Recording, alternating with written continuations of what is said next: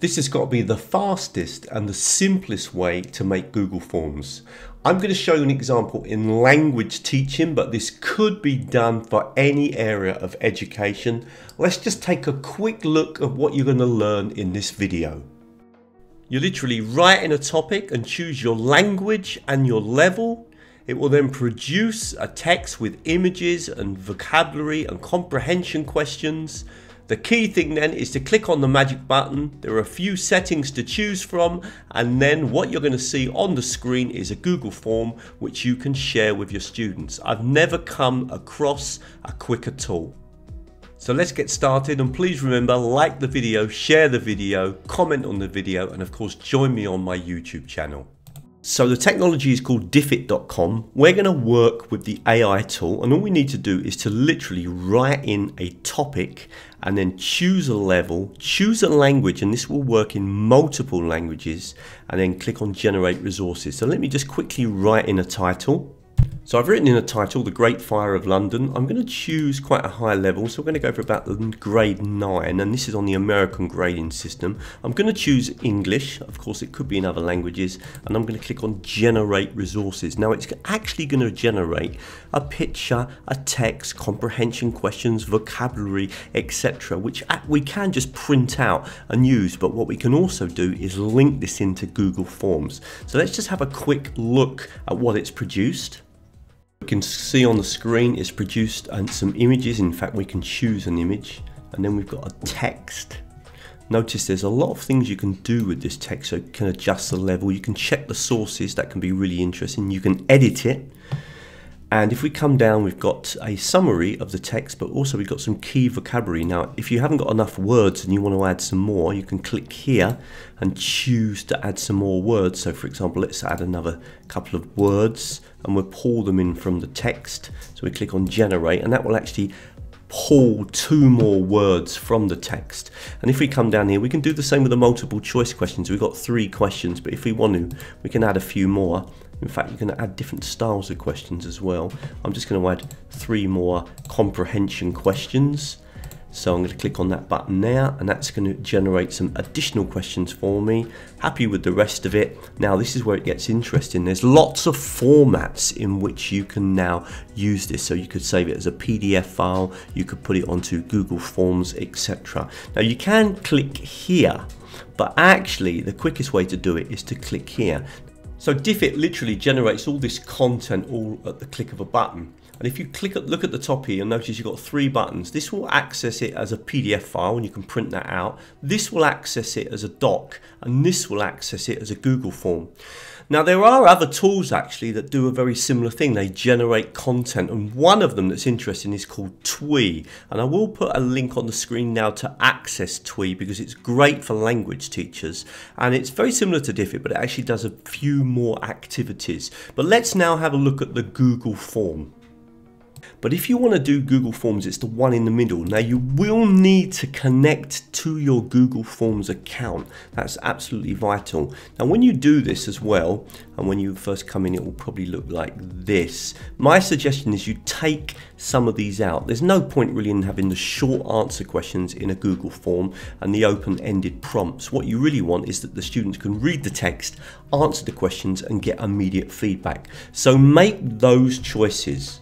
So now all you need to do is click on export. So click on that button now, and it's going to generate the content, and hopefully it's going to add it into my Google Forms, and you can see it says open in Google Form. Remember, I've already connected my account, and you will need to do that. It will give you the opportunity to connect to your Google account, and I'm going to click in open in Google Forms, and you'll see actually that this is instantly ready. There it is. I've got myself a whole activity, and even if I come down here and look, I'll see actually that already Google Forms knows which is the correct answer, which isn't. It's literally exported from Diffit absolutely all the information it needs. Now how do you share this with students? Well, you click on the send button, and then you click here. You can copy, you can actually make the link a bit shorter, copy that link and send it to the students, and they will be able to do the activity. Students will get instant feedback when they do the answers, but of course you can also access and see the results, and I'm going to show you now how you do that Really hope that you're liking this video, and if you are, please like it, please share it, please subscribe, and please join me on my YouTube channel. Just a super quick break from the video just to say, if you do like the video, then please come over to teachertrainingvideos.com. There are loads more free videos on the site. I specialize in making videos that show language teachers how to use technology. One other thing, if you sign up to the newsletter at the moment, then you will get a free 14-part course where I show you some of the key technologies that we can use in language teaching. There really are no tricks. Nearly everything that I highlight is free. That was all. Let's get back to the video. Now, once the students start doing the exercises, where will you see their responses? Let me show you. Here is one I did the other day. I added in the extra question, what is your name and what is your email address, so that I simply could get the student's name and email address. But I added those questions myself, and you can do that by just clicking here and clicking on add, and then just writing, for example, what is your name, and then hopefully it'll update to short answer, and that will be then your question. Okay, so I don't need it twice, but you can see, let me just delete that. So that's a good idea. But if I come up here, you can see I've got the responses. So if I click on this button, I get a summary of all the responses. But if I come down here, much more interesting for me is that I get a breakdown of each question and how many students got the correct answer, how many students got the answers incorrect. Now, we were doing a test, so quite a lot of the students got the answers wrong because I didn't really give them time to read the text.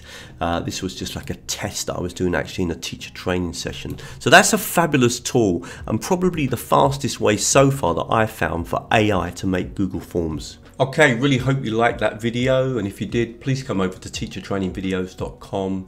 Make use of all the drop down menus at the top, loads of content, and there's also some content on the front page that you can access.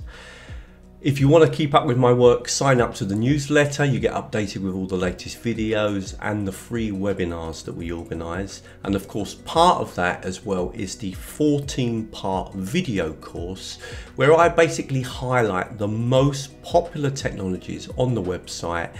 And nearly all of the technologies that I highlight are free or have a free option. I send you a video every 3 or 4 days, and that can be really useful if you kind of want to boost your general knowledge of using technology in language teaching and language learning. If you'd like to do live training with me, then join me on Patreon. If you join me on Patreon, you get access every month to 3 additional videos, and these videos cover technologies that I often don't cover on YouTube. There's no advertisements, and I go into more detail around the ideas. So these are very much practical videos for giving teachers ideas of how they can use technology, teaching online or teaching in the classroom. Apart from that, of course, you get the live training with me. We meet once a month online. We look at normally just one technology, but sometimes 2. And we do lots of activities with those technologies so that we get really familiar with them. Now, there's about 80 people on Patreon, but most people just accept the recording and don't join me live. But there's normally a group of about 10 or 12 people. And that's really interesting if you want practical ideas and you really want to build up your confidence with using the technologies. The other thing, if you join me on Patreon, you will get at this moment access to all the backdated content. So if you pay your $6 a month, not only will you get access to the new videos, but in fact you'll get access to all the many videos that are already up on Patreon. So you might like to think about joining me on Patreon and joining me for live training.